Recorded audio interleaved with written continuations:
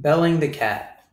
The mice once called a meeting to decide on a plan to free themselves of their enemy, the cat. At least they wished to find some way of knowing when she was coming, so they might have time to run away.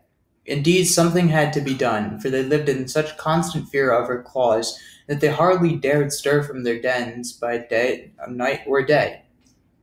Many plans were discussed, but none of them was thought good enough.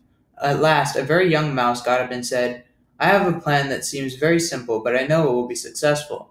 All we have to do is hang a bell about the cat's neck. When we hear the bell ringing, we will know immediately that our enemy is coming.